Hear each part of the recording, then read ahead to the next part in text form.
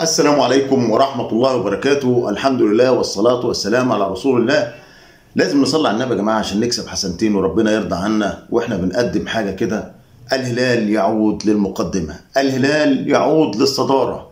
كل جماهير الفرق المنافسة للهلال النهاردة كان بتتابع المباراة، لعل وعسى الأخدود يقدر يفقد الهلال نقطتين وينتزع منه نقطة، ولكن الهلال مصمم على الفرصة جت للهلال ان انا اقبع على الصدارة بارتياحية. يعني مش هقول لك حاجة ان هي فتوانة من خيسوس المدير الفني للهلال. ليه؟ لان خيسوس المدير الفني للهلال عليه علامات استفهام كبيرة جدا في الاداء وفي حاجات كتير جدا، لان انت عندك امكانيات كبيرة ولكن جت لك على طبق من ذهب. جماهير الهلال النهارده كانت قلقانه لغايه الدقيقه 71. هدف ميشيل ديلجادو في الدقيقه 10 ما كانش مطمن خالص، وجت فرص كتيره ان هي تريح الهلال بعد طرد لاعب الأخدود في الدقيقه الرابعه من الوقت بدل ضايع للشوط الاولاني. انت نازل الشوط الثاني بتلعب كامل العدد امام الأخدود ناقص العدد، فارق الامكانيات، فوارق كتيره جدا. الجمهور للهلال قاعد مش مستريح، قاعد مش مطمن. تغييرات خيسيوس غير مطمئنه. انت بتطلع مالكم اللي هو لاعب مهم جدا في خط الوسط وصانع لعب، هو هداف. انت بتعمل ايه يا عم الحاج؟ انا معرفش.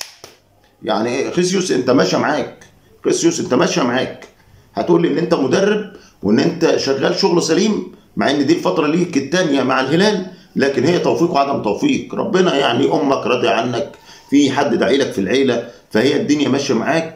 وجمهور الهلال قاعد منتظر الصداره. الدنيا اطمنت مع الهلال في الدقيقه 71 بعد تسجيل الهدف الثاني، وبعد الهدف الثالث طبعا هي خلاص بقى، طالما فتحت.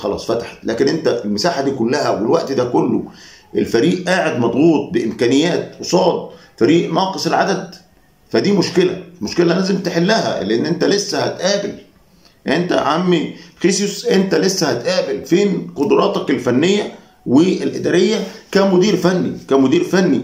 طبعا الف مبروك النهارده للهلال وجمهور الهلال، وارض لك لجماهير الفرق المنافسه. يعني انت دلوقتي النهارده مش الأخدود هو اللي خسران، طبعا انت عندك اللي خسران النهارده النصر والاتحاد والاهلي والاتفاق وكل الفرق اللي هي بتنافس، والتعاون برضو. النهارده فرق الصداره بقى اتسع بين الهلال والاتحاد والنصر والاهلي، وفارق نقطه وحيده عن التعاون الحصان الاسود لهذا البطوله، لغايه ما نشوف التعاون هيعمل ايه. انت مش عارف التعاون فرقه تقيله يا جماعه. التعاون هل هياخد الدوري؟ هل هيقدر يستمر بامكانياته للمنافسه على البطوله؟ النهارده احنا بنشوف خساره النصر امبارح نقطتين، هي خساره للنصر امبارح، مش ما تقوليش تعادل. ما انت امبارح انت وقعت وقعه ما يعلم بها الا ربنا. دي للنصر وجمهور النصر غير متوقعه طبعا، وكانوا عايزين النهارده مثلا الأخدود يعالج اللي حصل امبارح، ولكن انت للهلال جات له الفرصه يا جماعه، جات له الفرصه خلاص مش هيضيعها.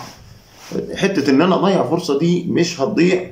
الهلال بيتمسك بالفرص، والهلال اصبح بالصداره بفارق نقطه وحيده عن التعاون برصيد 23 نقطه، يليه التعاون برصيد 22 نقطه، يليه النصر والاتحاد والاهلي متساويين في النقاط برصيد 19 نقطة.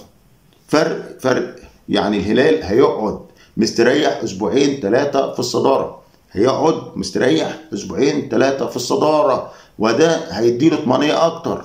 خيسوس ما هوش المدير الفني اللي انا شايفه اداؤه عالي جدا مع امكانيات لعيبة النادي الهلال، ولكن الهلال عنده مقومات وعنده لعيبة وعنده نجوم وعنده جمهور، وقدر النهارده ان هو يعود للصداره ويتمسك بيها بشكل كبير. وهنشوف ايه اللي هيدور في الايام اللي جايه. بس ما تنسانيش تعمل لي لايك وتشترك القناه وتفعل الجرس. والف مبروك لجمهور الهلال، وهارد لك لجمهور النصر والاهلي والاتحاد والتعاون وكل الفرق اللي بتنافس، والاتفاق طبعا، والفرق اللي بتنافس الهلال وبتنافس على دوري روشن السعودي اللي بيقدم لنا كوره جميله السنه دي.